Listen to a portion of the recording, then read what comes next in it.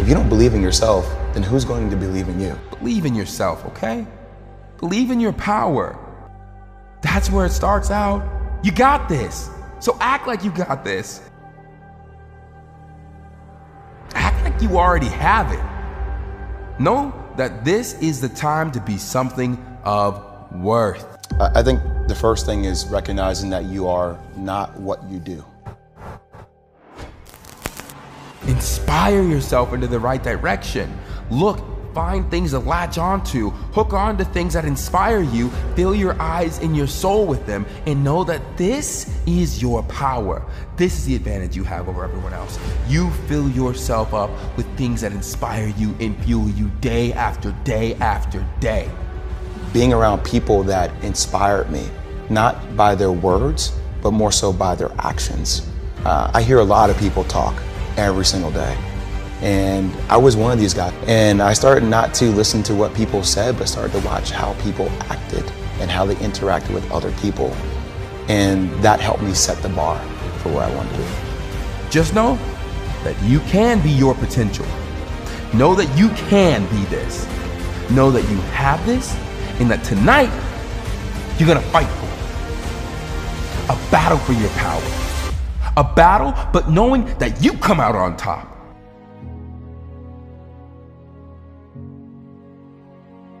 This is what it's all about, you know? And I used to say it all the time, why me, why me, why me? And all of a sudden that conversation changed to, yeah, like why not me? Like why not me? And I think the more you can start looking at facing adversity by saying, why not me? You approach things with a completely different mentality than a person who feels like they're going to be a victim. You start becoming the hunter again. And the more you can stay with that hunter mentality, it will pay dividends. Everyone wants to eat, but few are willing to hunt. Who do you want to be? How do you want people to see you? Stronger, hardworking, successful? If you want people to see you like that you need to change. Change and grow. Strengthen yourself. Build up your potential. Construct your future. Who are you going to be? Are you going to be that person that wallows in their self-pity? Or are you going to be that person that says, you know what, okay, I did this wrong, I did that wrong, but how can I be better? And I think that's what I talk about, that relentless mentality, right, to want to be better at just life in general. And that you have to find balance in life, right? So there are going to be times where your journey is going to be down here and it's going to be tough.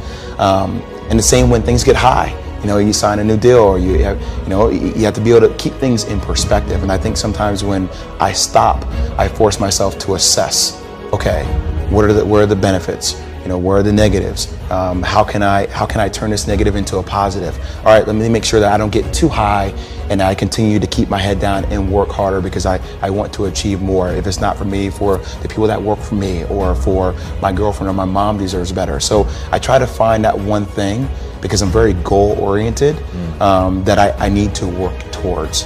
And once I achieve that, it's another goal. And I don't want it to ever stop, because that's what life should be. Be selfish and take control of your life. Take control of your abilities. Take control of your potential. Don't waste any more time. Take courage to provide for yourself. To provide your potential, grasp it. No longer will you be afraid to make it, to change it. No one else is living your life. Take control. Practice. Patience. Progress. Take yourself through the barrier.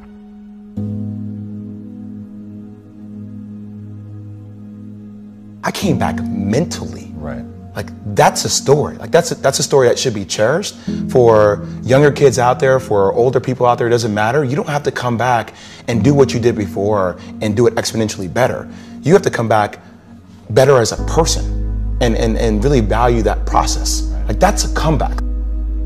It's amazing when you have to be vulnerable to talk about issues that a lot of people aren't willing to talk about. And I think choose is a really imperative word, because a lot of people choose not to, follow up on things that happened in their past or sit time to reflect. I am where I am, and only I can change it. you are the only person that could change it. At the end of the day, people can want to help you as much as they want to help you. And I don't think complaining is the answer either. I think vulnerability and talking to people about what's actually going on in your life gets them invested in you. And the more you listen to them, gets them invested, you invested back in them. And that's when a bond is formed. But that person can only take you so far. You have to want to take yourself to a different place. And if you don't have that, then you're going to stay stuck. And a lot of people choose to stay stuck. And we see it every single day. And you have to be vulnerable enough with yourself to accept the fact that it happened. Bad stuff happens to everybody. You have to drive your own car, and if you don't drive it, somebody else is going to drive it for you. And that other person is driving it. May not be a person, it may be a darkness, that entity that we talked about, that is easy to get lost and consumed in. You have the power to become someone that even the deepest part of you trusts, someone you trust to succeed. Become the person that you know you can be. Stand up for your future, for your power, and for you to be something full of the worth that is in you. We spend so much time talking to other people and giving other people advice on what they need to do in their life. And sometimes you need to sit down and give yourself advice on what's best for you. It's fulfilling to recognize that nobody is the perfect end product and that everybody has stuff to work on. But once you're able to say, wow, that is something I need to work on, and you feel yourself taking the steps necessary to be better at it.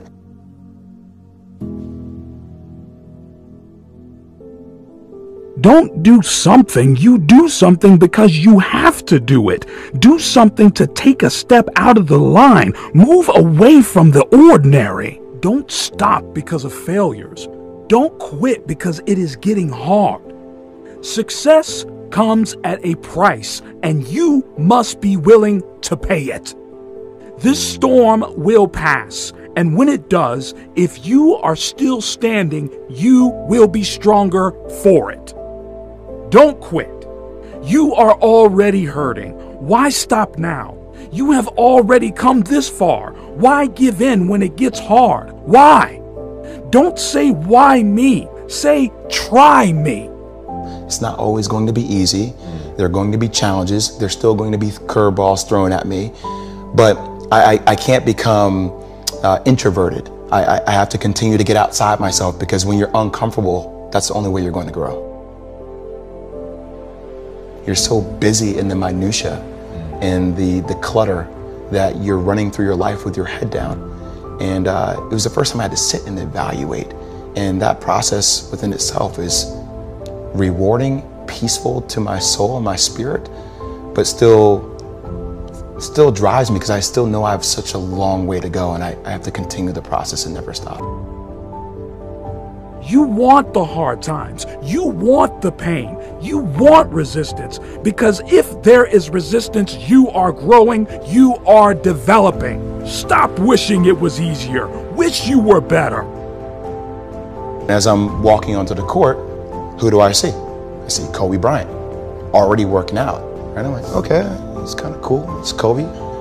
What's up, Kobe? And so I put my sneakers on, and do you ever get lost in what you do, where you end up like, wait, it's been an hour and a half? Like I'm here, I'm in it. So once I set my foot across that line, I started working out. And so I worked out for a good hour and a half. And when I came off, after I was done, I sat down, and of course I still hear the ball bouncing. I look down, I'm like, this guy's still working out. He was working out, it looks like he was in a dead sweat when I got here. Right. And he's still going. And it's not like his moves are nonchalant or lazy. He's doing like game moves, I sit there and I unlace my shoes. I'm like, I want to see how long this goes. So I sit out there and watch 25 minutes. And he got done. I said, okay, I think I've seen enough. Go play, come back, get in the sauna, get ready for the game. That game, he drops 40 on us, okay? And after the game is over, I'm like, I have to ask this guy. I have to understand, why he works like that. Right. So after the game, I'm like, hey, Kobe, why were you in the gym for so long? He's like, because I saw you come in, and I wanted you to know that it doesn't matter how hard you work, that I'm willing to work harder than you. Wow. And he's like, there's nothing wrong with that. I'm not saying I dislike you as a person. You inspire me to be better. And it was the first time I started to see this level of competitiveness where I said, I need to start doing more. Wow.